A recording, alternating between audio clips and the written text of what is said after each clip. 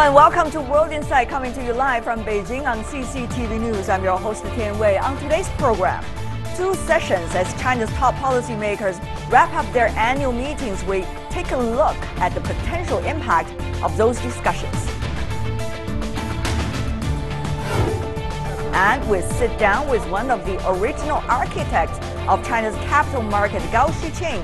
He reflects on his extraordinary part in the country's opening up and offers invaluable advice on how to navigate ongoing economic risks. We begin today's show with the political season in the Chinese capital. The National People's Congress has closed the meeting of its annual session. Chinese lawmakers passed 9 documents, including the 13th five-year plan for economic and social development. During the so-called 2 sessions, China's growth concerns were under a global spotlight. The country's economy grew rapidly for more than 3 decades, lifting millions out of poverty and transforming the country from an agricultural-based nation to an industrial one. However, structural problems have become evident. Today, we focus on the Chinese economy amidst concerns and questions about the country's financial risks. Questions about China's economic future. At Premier Li Keqiang's annual press conference at the close of the 2 sessions, he expressed confidence in the Chinese economy. 我们对中国经济长期向好充满信心。 We have full confidence in the long-term prosperity of China's economy, and such confidence is not without foundation, since we believe that China's economy would not suffer a hard landing as long as we stick to the policy of reform and opening up, and since the Chinese market still has great potential. The government has set this year's target GDP growth between 6.5% and 7%. This is the first time in 20 years that China's GDP target has been set as a flexible range. Experts are interpreting the move as a signal that the country is more focused on quality rather than specific figures. But some doubt that even 6.5% can be achieved, as the country is facing a period of slow growth. 说中国经济完不成。 It's impossible for me to agree that China is unable to meet its set growth targets. China's economy is facing difficulties and promises simultaneously. And judging from its base and the general trend, there are more promises than difficulties. 影响和冲击。 Concerns have been swirling about the stock market since it experienced unprecedented volatility last summer. Li has pledged more measures to reform the financial markets and increase the use of Chinese currency. 不论是股市、债市、汇市这些金融市场。 The stock market, the bond market, and the currency market are all market entities. So we will continue to pursue market-oriented reform and establish a sound legal framework for the operation of these markets. The government has the regulatory obligation and still needs to improve our regulatory system, first of all by extending the coverage of regulation to all financial products. 2016 is only the beginning of the 13th five-year plan, and the country has ambitious goals. Besides doubling the GDP of 2010, China's long-term goals include eliminating poverty, providing internet access for everyone, building a well-off society in all respects, and raising Chinese life expectancy by 1 year. Challenges lie ahead, and effective measures will be needed. For more discussion on the Chinese Premier's annual press conference and many of the top policy points he touched on during those conferences, I'm joined here in the Beijing studio by 2 panelists from China. First of all, Professor Zhu Ning, who is the Deputy Director of the Shanghai Advanced Institute of Finance at Shanghai Jiao Tong University. Welcome, Professor, to join us here in Beijing. And also joining us in the Beijing studio, Professor Liu Baocheng, who is the Dean of the Center for International Business Ethics from the University of International Business and Economics. Welcome, Professor Liu. And joining us from Washington, D.C., we have Mr. Douglas Paul, who is the Vice President for Studies and Director of Asia Program with the Carnegie Endowment for International Peace. Mr. Paul, welcome as well. A lot of messages coming from the annual press conference by the Chinese Premier Li Keqiang. Of course, the strong focus is on the economy. In the United States, there's a culture called "Is the economy stupid?" as in the campaign. And in China, it's also true now these days with the changes of the growth rate. Professor Zhu, one of the things about the economy is when it's experiencing structural reform. What would that mean for social stability, particularly the employment opportunities, such as coal and iron and steel? Professor, did the Premier give some message? Yes, I think the Premier has sent a very clear message about, well, first of all, I think as the experience in the global economy, structural reform is always challenging and difficult to undertake. So I think that is a very challenging task that Chinese government is taking over right now. The second thing is, I think, one particular message I think that the Premier sent in today's press conference is, well, I think China is quite committed to making that structural reform despite the short-term headwinds or challenges. So I think in particular in the area of iron and steel or the coal mine, I think well, the government did, I think, a few preparations. One is, well, they set aside a certain fund for helping the employees in those areas to make the transition. The second is, I think that the government is willing to forsake some of the short-term growth goals in order to facilitate or encourage this transition. And lastly, I think, related to the financial sector, it is trying to use more innovative financial instruments and financial engineering to help reduce the risk tied to those areas. I see. We're going to talk about the financial sector a bit later. Let's just focus on these two areas, iron and steel and coal. You see not only economic news related to that, but also political news about China these days related to that. Professor Liu, 100 billion RMB, that is the fund that Professor Zhu earlier talked about, that the Chinese Premier briefed the public here in China. Chinese government set aside for re-employment of the laid off, if possible, laid off workers of these areas. But how is it likely to be allocated? How is going to be the central government's role playing vis-a-vis local government and the SOEs or even private sector? This is still unknown. I think the message is now clear. In one part, the money will be provided to the individual workers that are being laid off instead of to those zombie enterprises, because otherwise they will use it to produce more excessive capacity, and the money will be channeled to transfer their job skill primarily. And training and stuff. Yeah, for the job training and knowledge upgrading. Also, reallocation. So that is clear. But what is not really clear is that how are we going to deal with zombie enterprises, and are we going to resort more to the bankruptcy law, or are we still resorting to the old-fashioned administrative means by the mandatory merger and acquisition between two or more state-owned enterprises? So that can really camouflage the issue, but only for a short while. Right. Well, you know very well, at the government work report, Professor Liu, the Chinese Premier was specifically talking about what to do with some of the state sector that are having overcapacity. He's talking more about the merger and acquisitions as in a way to avoid bankruptcy, which would have a very negative effect on the individuals working for these companies. But will that work? Let me go to Mr. Paul. Mr. Paul, this is not just the industry that we are talking about. This is an interesting experiment, an important experiment about how China is struggling with three important tasks all at the same time: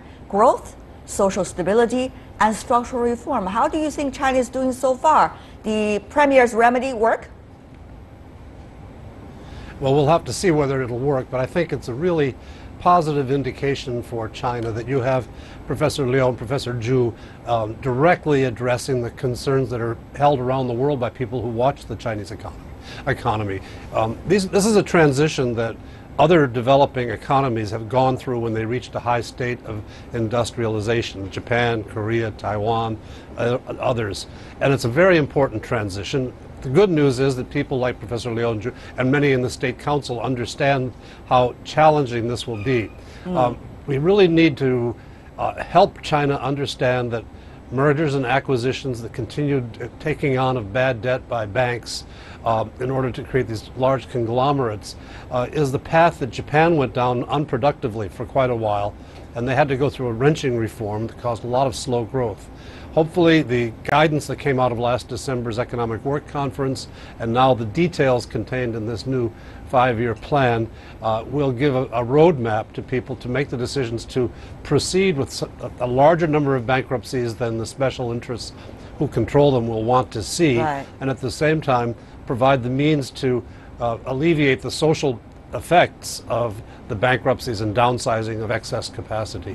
So another, can I Go ahead. add one more point? Another vicious warning I really sign I could see is that again we shift more of the debt into equity.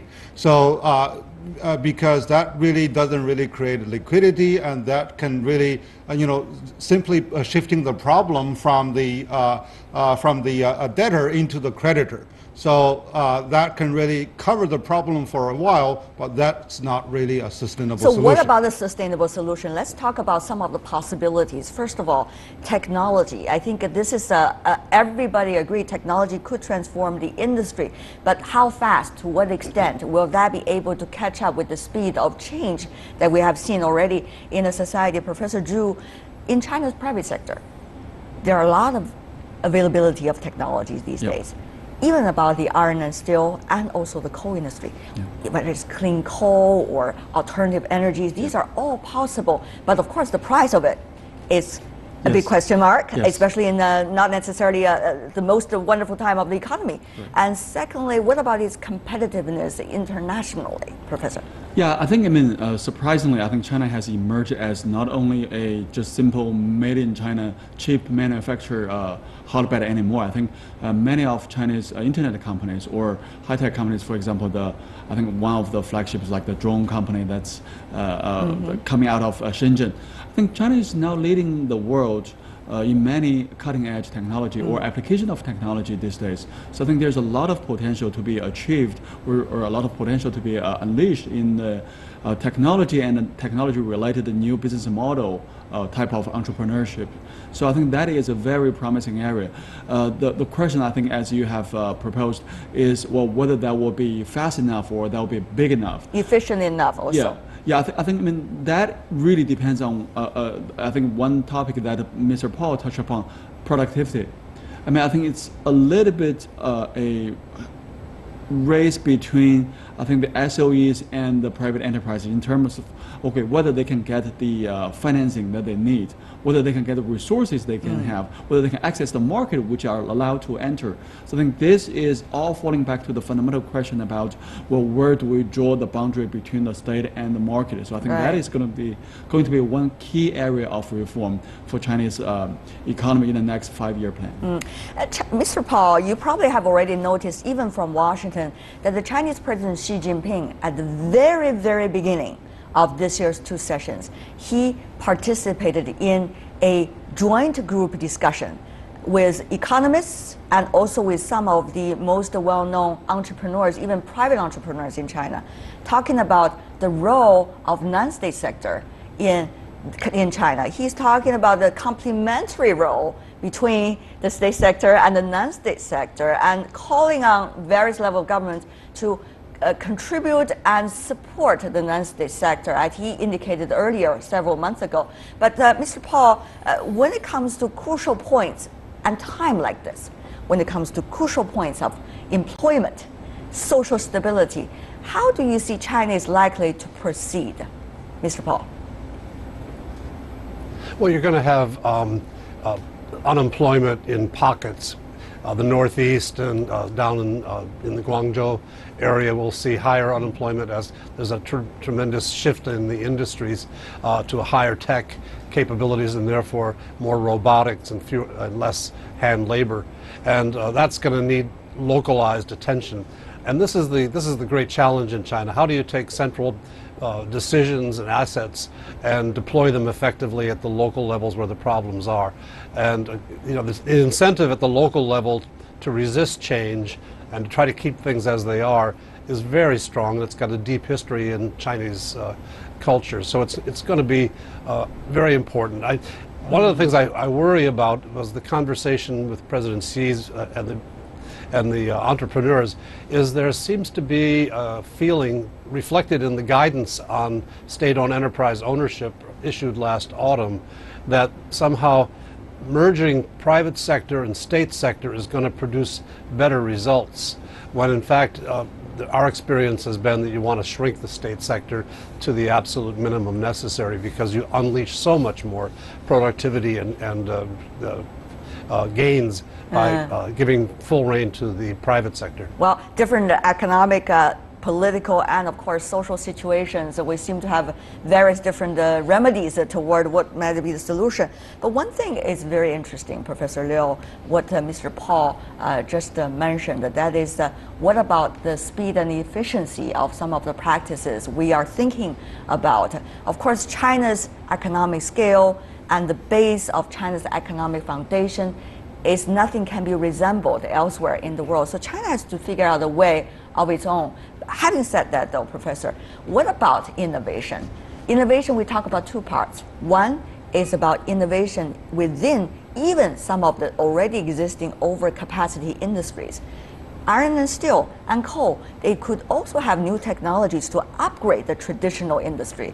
And second is the innovation that can really bring us some very different landscape of industries for the future, which Professor Zhu earlier touched on. So which area do you think China should really focus its attention on? Can we really do things at the same time? Well, actually, by all responsible economists, innovation does not only mean technological improvement. Without institutional environment, innovation won't sustain. And that's number one. Number two, without a big consumption power, innovation cannot be supported to commercialize. So therefore, there should be a two-wheel wagon. So the system innovation and also technological innovation.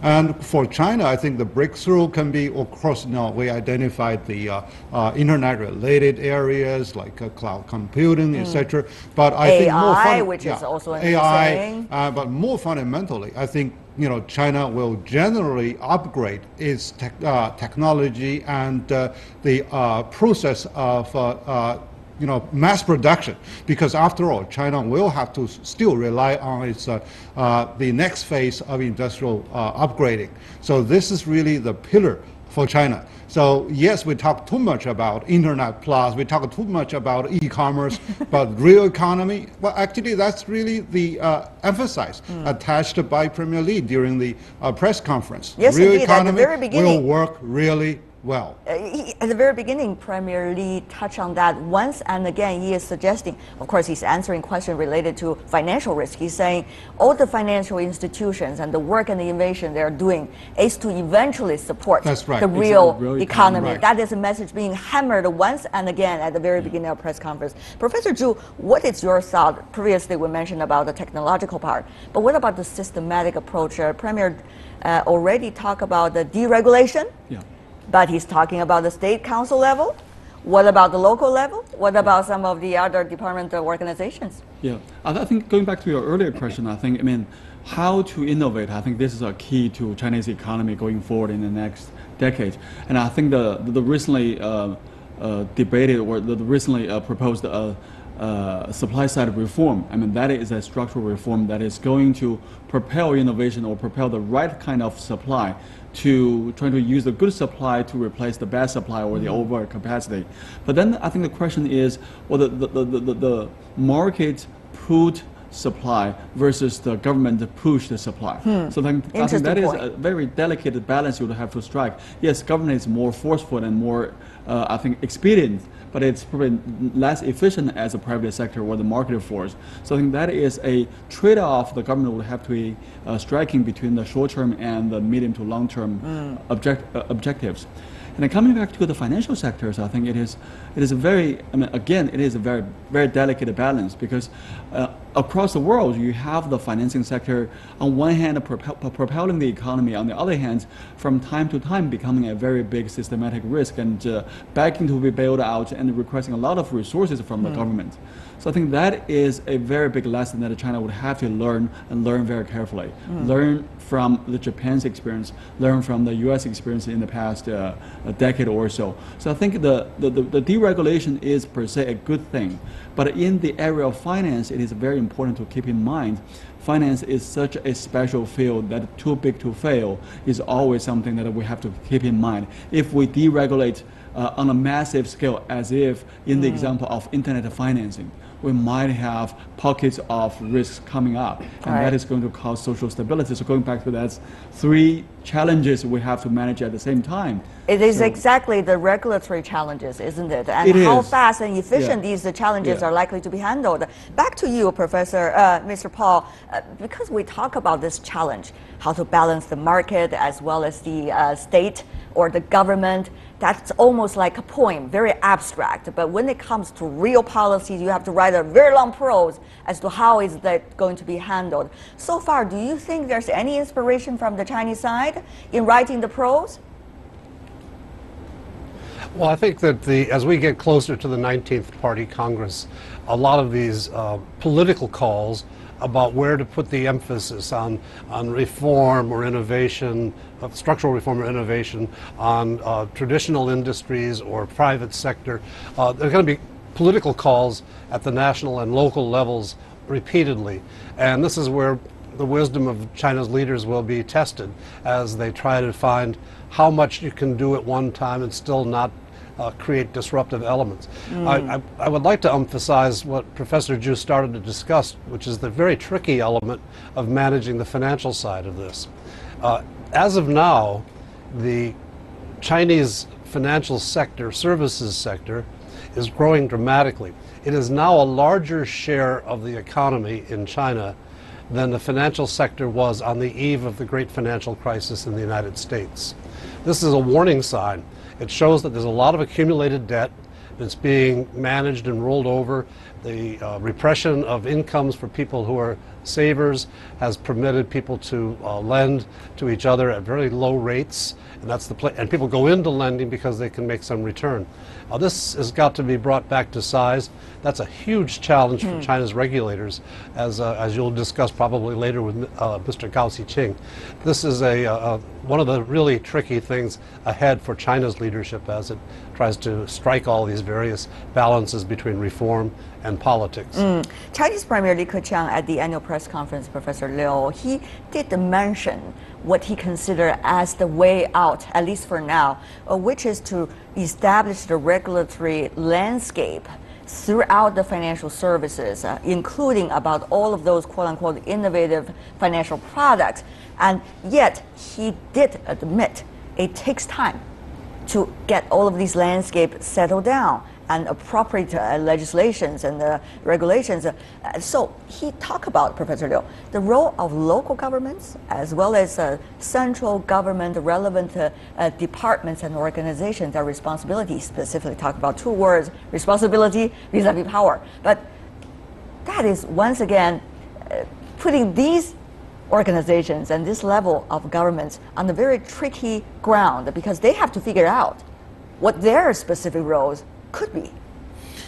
I think regulators need to be regulated, and also they need to be educated before they can make the right type of regulation.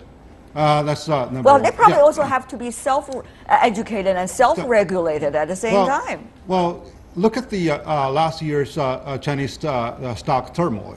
The regulators came with very good intention, but we didn't work with circuit breaker and with all these measures. So side effects is still being felt today. So that's number one. We really need professionals to handle this issue. And number two is that eventually it is really the market that has the say. It's not the unilateral wish of the government, because as Chinese the financial market is growing more sophisticated, government capricious hand won't really control the situation. Despite control, all the confidence we have manifested. Yes, indeed. Control is not the word that we want to use and would like to see in the future, but how to balance it. At certain times, the government believes it should come in because critical times, social stability, and also real economy. At other times, they can sit back and think about regulations rather than a real visible hand all the time on a daily basis. Professor Zhu, it is no secret. Mr. Liu Shui already mentioned, the new head of the CSRC, that circuit breaker didn't work.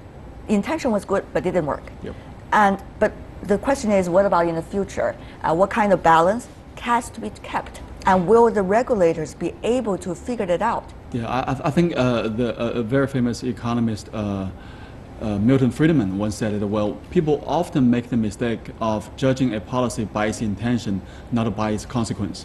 So the problem is, I think, the incentive system. I think we have to sort out the incentive of the regulators or the local governments. For the local governments, well, they want to grow their economy as fast as they can. And both politically and economically, they want to have a bigger budget to work with. Right. But then that is going to accumulate systematic risk at the national level, which is the regulators' burden or responsibility. So that is where we have the tension. So I think in the future, in the near future, I think fiscal reform is very important. How to allocate the resources between the local governments and the central government. And also, well, if you give local government sort of its limited resources to work with, then maybe you would have to rely more on the real estate, which is like a big center of risks. Well, gentlemen, just look at our conversation over the past 20 minutes. With one simple question about employment, we have already pulled out a whole string of issues that the Chinese government and the society need to handle all at the same time. Certainly mind-boggling, but this is also could be the opportunity, as the Premier said. The risks and the opportunity coexist at the same time. Thank you so much, Zhu Ning, Liu Baocheng, and Douglas Paul. Really appreciate, gentlemen, for being with us. Thanks. Stay with us here on World Insight. We got our final segment coming right up. We sit down with one of the original architects of China's capital market, Gao Xiqing. He reflects on his extraordinary part in the country's opening up and offers invaluable advice on how to navigate the ongoing economic risks.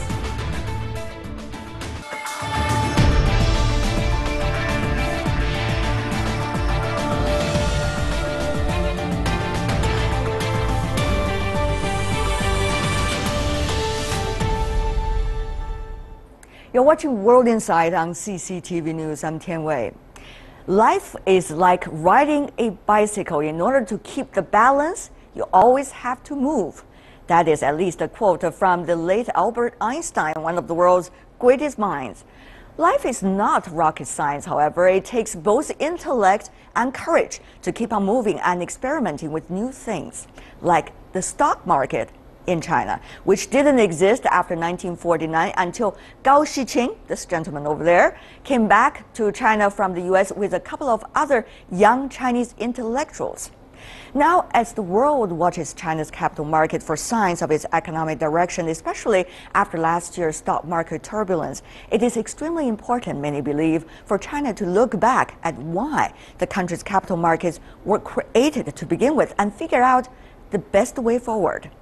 I spoke with Gao Xiqing in an exclusive interview on the sidelines of the annual political season in Beijing. Before we get to the details, let's get to know him a little bit more.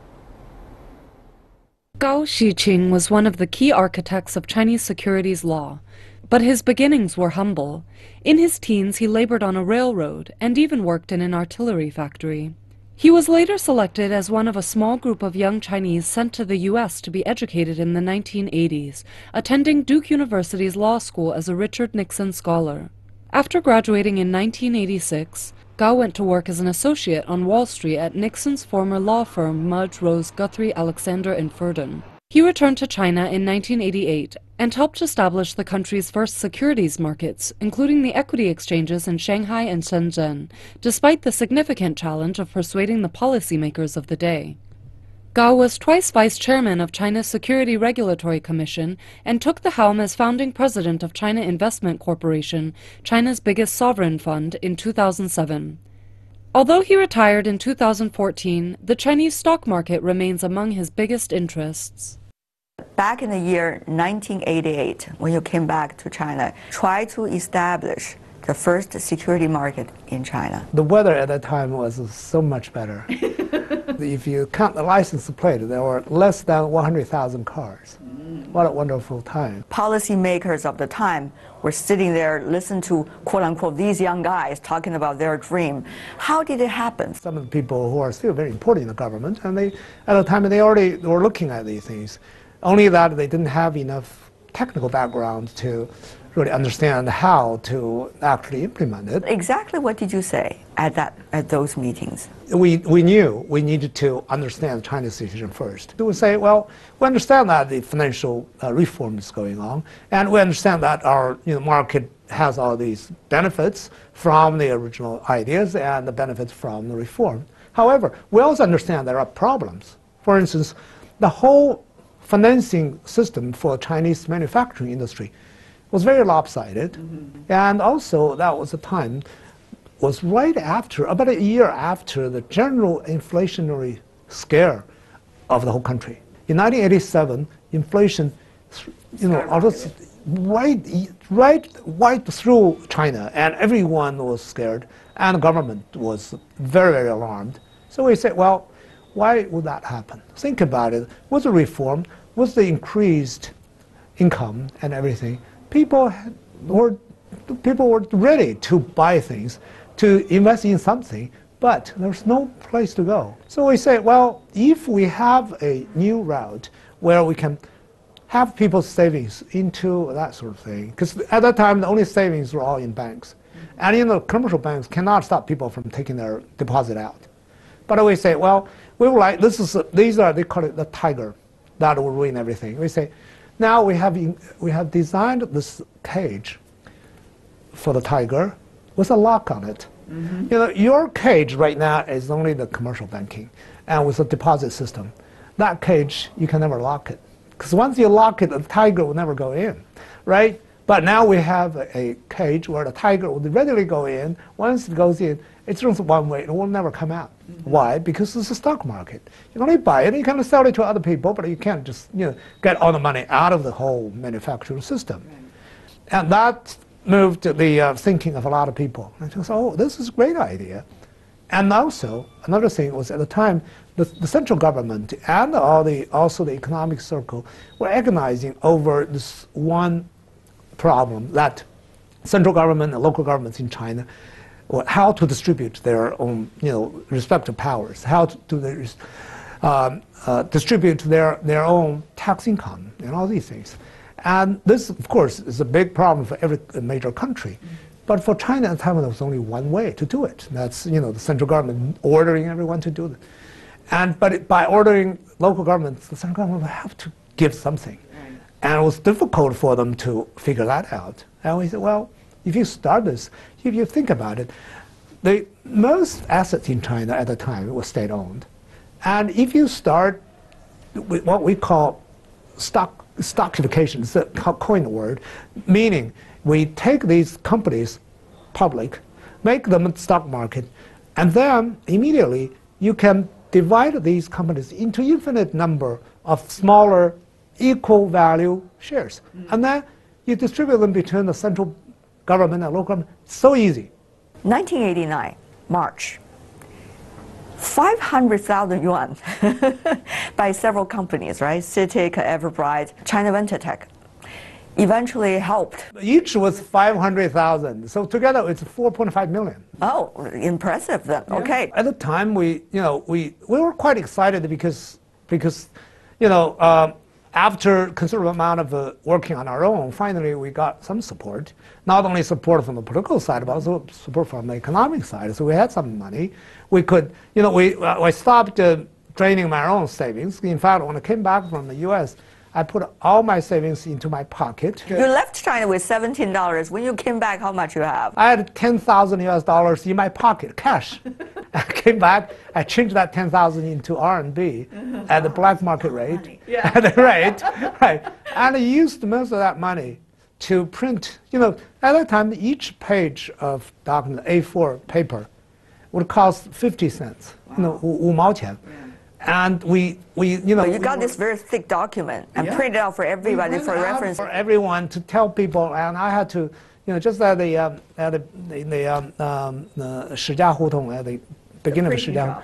Yeah, we would go there and get those things printed out one by one, and I just saw my savings going like that. All go right. to the printer shop. Right, and then I will use that money also to take all the people who later join us, take them to lunches, dinners, and try to persuade them to join us. And we succeeded. Extravagant, I guess, because that's no, we had a fried yang rou mostly. Hao Pao, that's it. Right. But many people remember that Mongolian hot pot. Over the past 35 years, China's economy has achieved extraordinary growth thanks to its market-oriented reforms and opening up. By the end of 2012, China became the second largest economy by GDP size just after the US. But concerns have been swirling about the health of China's economy, which expanded at its slowest pace in 25 years in 2015. China suffered hundreds of billions of dollars in losses in the 2007 stock market crash. And last year's $5 trillion stock market bust resulted in an unprecedented government rescue that reverberated around the world. But with the recent appointment of new securities regulator head Liu Shiyu and new reforms, China is gradually restoring investor confidence. In a speech closing this year's two sessions, Chinese Premier Li Keqiang said it would be impossible for China to fall short of its relatively high 2016 growth target of 6.5 to 7%, even as it pushes ahead with structural reforms. There have certainly been ups and downs for the Chinese economy, and managing the stock market remains a big challenge for regulators.